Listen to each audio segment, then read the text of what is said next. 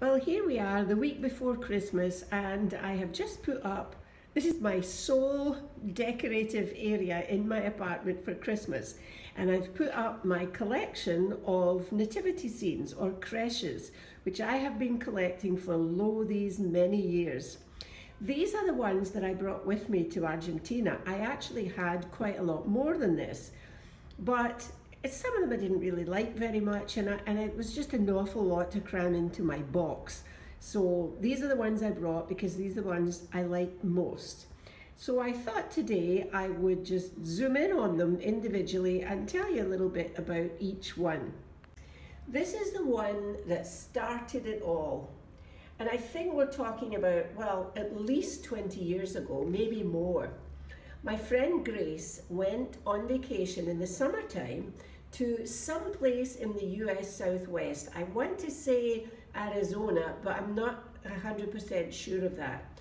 Anyway, she bought this little set and kept it and gave it to me for Christmas, and I just fell in love with it. I was so enamored of the whole thing, and I put it in a prominent position on my sideboard, and I just loved it. And so I started to look out for more. This one is actually, the figures are quite big, and these are individual figures. You know, you just pick them up and put them all out whichever way you want them to. So I kind of try to group them logically here. We have Mary and Joseph, we have three wise men, we have the baby Jesus, we've got a shepherd here with some sheep, and we have an ox and an ass. So, as I say, this one is big. The other ones that I've collected over the years, I've tried to find small ones, A, because I have room for more, and B, because I kind of like the small ones. I think this was the first one that I actually bought myself after I got the initial one from Grace, and I got this one in Portugal. It's very small, and I got it in a little, I could actually take you, I think, back to the little shop where I bought this one. It's got a hook on it, so I think it could be hung up on a tree or something, but I just have it standing with the others. This one is also from Portugal. This one is made in Portugal, and as you can see, it's all completely made out of cork, which, if you don't know Portugal, you might not know this, but cork is one of the major products of Portugal, and it's so amazing. The figures are so tiny and they're intricate detail, and it came in this one little glass box, so it's very special.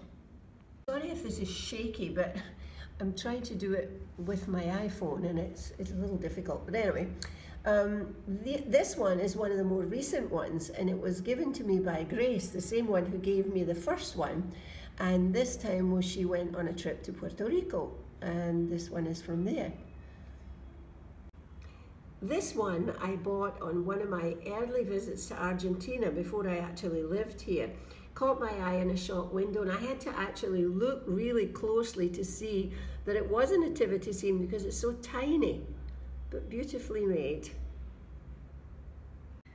This one is also from South America, but it's not from Argentina. I think maybe Bolivia, but certainly someplace else in South America. I mean, you can see that from their costumes. The lady with the red bowler hat. It's kind of cute. This one, obviously, is not a nativity scene at all. This is a little angel, and she's a Christmas tree decoration. And the reason that I've kept her is that a very long time ago, Felix and I went on vacation. My brother and his wife and kids were in Canada on vacation with us, and we all went to Quebec City. And they had one of those Christmas shops, and so my sister-in-law and I wanted to have a Christmas tree decoration that would be the same on both of our trees. And so this little lady has come out every year since then, and even though I don't have a tree now, I still have her with me. This one, I think, was the second one that I bought, and I got it in the same shop as I got that first one, except in Portugal, but except I got it in a different year. And I don't think it is actually Portuguese. I think it's from Mexico, but I bought it in Portugal. This is one that I bought in Canada, in Toronto. It was, I think it was at the Royal Winter Fair. It was some kind of big exhibit that was going on, and I purchased this there. It's one of my favorites. They're individual pieces, and you, again, assemble them. I love the colors.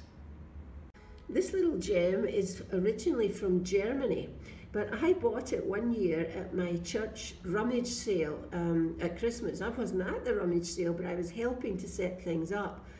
And I ended up at the Christmas decoration table, and this popped up. And I thought, well, I have to have this for my collection. So I paid $2 for it, and here it is. The little doors close and everything. It's quite nicely made. This is an interesting little one. I bought it in Ecuador one year when I was, before I lived down here, and I was coming down for the winter, but I stopped off in Ecuador to spend Christmas and New Year with my friends Susan and Michael. And this I purchased from, oh, Susan would remember what it's called, I don't remember, but it was a church high up on a hill, and they had, of course, souvenir stands around it, and I picked up this little set. At first I thought it's very strange because the baby Jesus is nowhere in sight, but then I realized that Mary is actually holding him in her arms. And finally, this is one of my favorites. I got this in a little shop in, I think it's Midland. I was with Grace and her grandchildren up spending a weekend up there, and we had gone into the town, I think it's Midland, and I found this little gem in a shop there. Again, they're individual pieces, and I think it's pewter. It's very, I mean, you can tell this is kind of a classy thing. It came in its own little velvet pouch, and unlike all the others, this one has an angel in it. None of the rest of them have an angel, but this one does. So that's it. That is my collection, my nativities, and here they are. Even though I'm going to be away for a week, I'm going to enjoy these for a few days before I go, and I hope you enjoy them too.